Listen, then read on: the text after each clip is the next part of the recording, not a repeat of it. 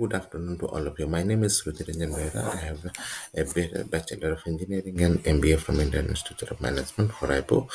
Today I'll speak about the smelter of the future, how the aluminum smelter will look like in the future to come. The agenda includes the impact of the climate change, the response of the technology, increasing of the remote work, and penetration of the industry for big data analytics into the structure. Now we all know all the countries have gathered in the COP21 in the Paris, and its only goal is to limit the global warming to well below 2 degrees centigrade and preferably to 1.5 degrees centigrade compared to pre-industrial levels.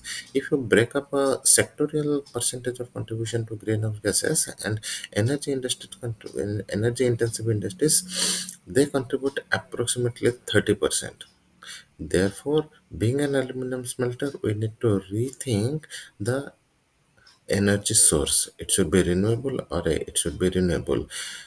You can see the total fossil fuel carbon dioxide emissions from 2000 to 2020. India is growing at 2.2% per year.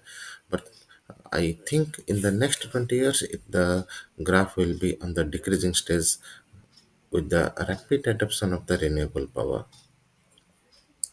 Now, how a smelter should be green? A smelter will be green if its supplier will be green, if its customer will be green. The whole supply chain will be practicing less fossil fuel consumption and adopt renewable energies. Now, in a 2 degree emission scenario, if we want to reduce it to 2 degrees centigrade, by 2 degrees centigrade, the emission to be restricted by 50%. If we target below 2 degrees centigrade scenario, emission to be reduced by 70%. And the only answer is the renewable power. And for aluminum smelters also, it should focus on the use of power input as renewable powers.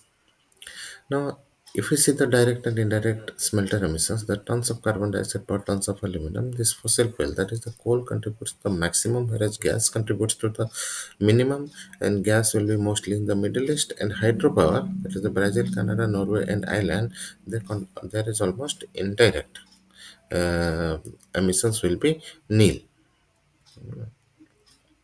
PFC emissions, we know in the anaerobic processes in the pot room, the PFC emission takes place. It has 1,000 times more potential to damage the environment than carbon dioxide. So we have come to a level of 0.22 tons of carbon dioxide per ton of aluminum, but still then we need a figure of 0 in the future to come. Now, is it possible to have a green smelter? If it is so, the primary requirement is to all energy source to be renewable, and after that, alternative technology, inalternative technology, zero anode effect technology, electric heavy vehicles, and then carbon dioxide capture. These are the alternative technologies that we need to adapt post renewable energy for smelters. In a turn, widespread of the alternative technology, the carbon dioxide that comes out during the chlorination process, that would make again convert to carbon monoxide, and that can be again utilized in the dissolution of the alumina. In this way, the electricity need will be approximately less than 5 kilowatt hour per kg of aluminum. That is 50% reduction process in the process. Similarly, preheating of the alumina in the hot rolled circuit, that can also have a potential to reduce the energy by 50%. We need to think of that one.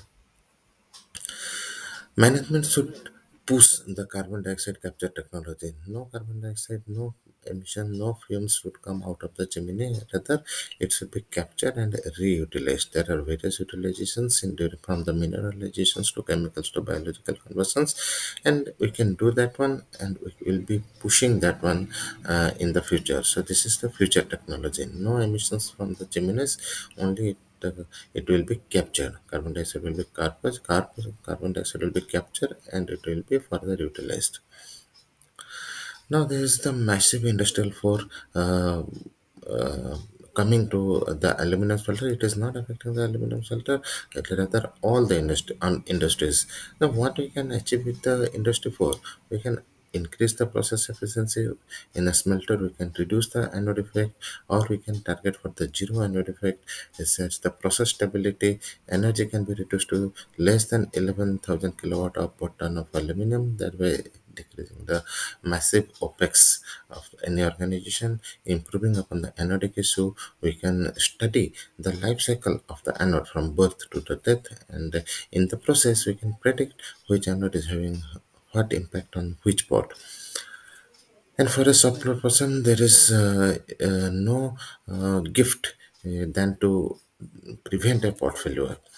So we can reduce the portfolio by approving the digitalization or the industry for technology. Now, in a connected unit or the digitalization implies a connected machine, a connected material, a connected plant, a connected vehicle, and everything becomes autonomous.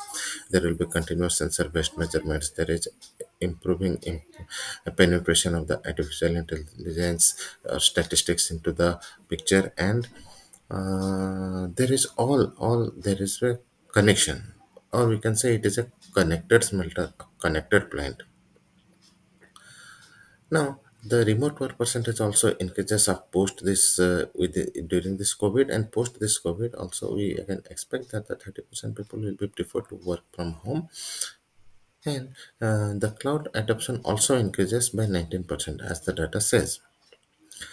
Digital transformation is changing the industries. Digital transformation, why is changing the industries? Because according to the plan, we can forecast and we can predict. Like in weather condition, we can save lives of the people by predicting the tsunami or cyclone. In this way, the digital transformation predicts the short future, near future, and then then ask the user to plan accordingly.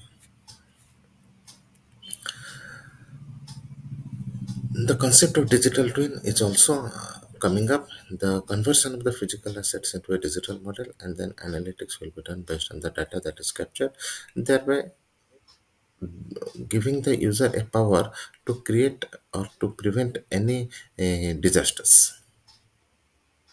Artificial intelligence that is from a predictive to prescriptive to autopilot. So this is what the artificial intelligence and machine learning approach. What the management should do, what the organization should do, in my opinion, organization to uh, improve upon the skill of the individual or the skill of the software people to make them a digital environment ready, to make them digital engineering in, and it will improve the resilient decision making, and there should be a IT infrastructure inside the plant, and the inside the plant, and the people are skilled enough in the IT environment, in the statistical environment, so that they can solve their problem with them. There is digital transformation enables the improvement. There is real-time operational data infrastructure.